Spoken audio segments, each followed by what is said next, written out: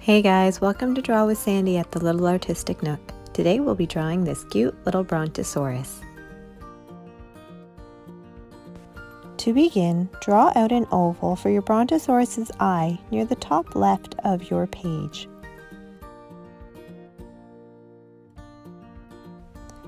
Next, you can trace over the top of the eye and extend 2 lines for eyelashes towards the left side. Our dinosaur is looking to the right, so I'm going to draw an oval or a large circle near the top right side of the eye and then a small heart just underneath, and then go ahead and shade around these 2 areas to fill in the eye.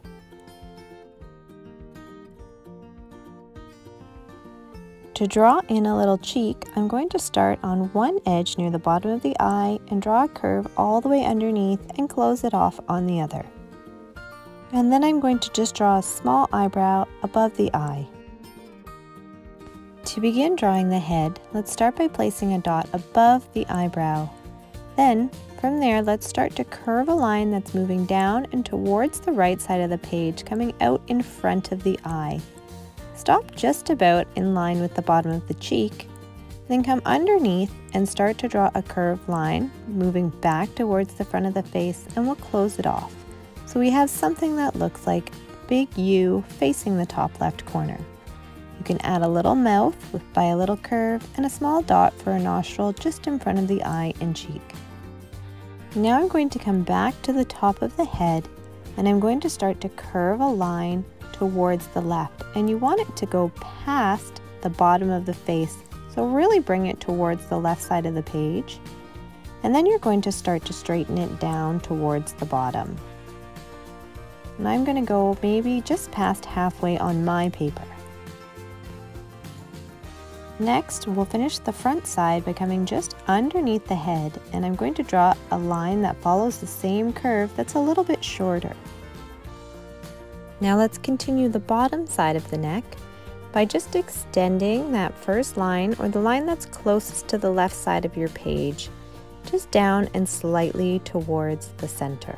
We're going to draw our first leg in line with the shorter side of the neck by drawing a vertical line down towards the bottom of our page, a horizontal line, not too long, and then another vertical line with a small curve towards the center near the top. Then go ahead and close off the longer side of your dinosaur's neck. Now, starting back at the short side of the neck, begin to draw a small curve towards the face and bring up the back of your Brontosaurus's body by creating a nice big arch. You can make it as big as you want, going as far across your page as you like. Then start to bring the line back down towards the bottom.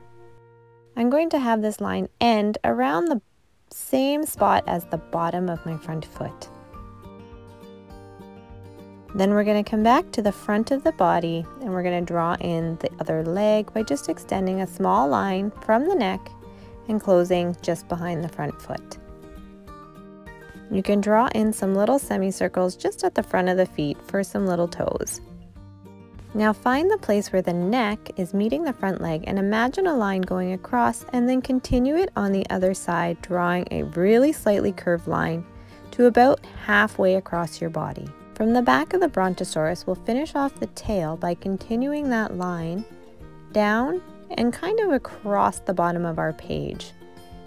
You can finish it off maybe just past the belly line, and then to create the tail moving into the body, I'm going to draw out an open triangle with a little bit of a curve as I come past the bottom of her belly. If you have a really large space between her belly line and the front of her tail, you can bring it a little bit closer. Otherwise, you're going to draw in the back leg by just creating a curved or vertical line that's coming from the body and just touching the top of the tail. You can draw in the final leg by just drawing a small line between the bottom of the belly and the top of the tail. And now it's time to create the setting. So to begin, I'm just going to draw out a really loose ground line that's moving from one side of the page to the other and a little bit higher than the bottom of her feet. So this line is going to disappear in behind her body since her tail is quite low, and then just come out the other side. So the first thing I'm going to add is just a really big broadleaf plant on the right, and I'm going to do that by just drawing out a big curved line towards the center and then making a point at the top and leaving it nice and wide at the bottom where it touches the ground. I'm just going to keep making these shapes at different angles, so some will be pointing up, some will be sideways, and really you can play with it and have them face any direction you want. Then once you have enough in the foreground, you can start to add these shapes in behind your first set of leaves. So to do that, it's just like drawing a whole bunch of upside down V shapes that are just meeting up with the lines in front of it.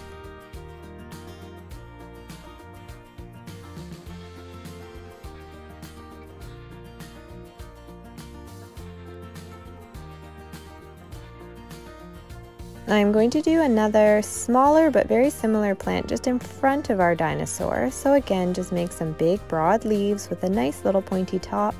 And you can add as many of these plants as you like, or if you've got some other favorite plants you want to add in, feel free to do that as well.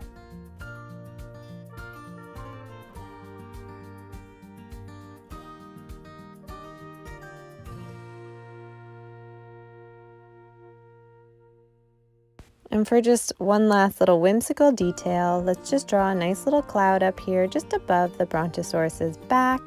You can make it as big and bubbly as you want. And then, of course, we're going to add in a sweet little face. I'm just going to do some simple little sleepy eyes here. Those are just like little smiles. And then just a nice little smile.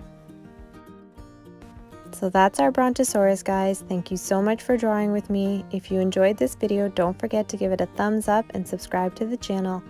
So until next time, for another Draw with Sandee at the Little Artistic Nook, keep making art and keep smiling.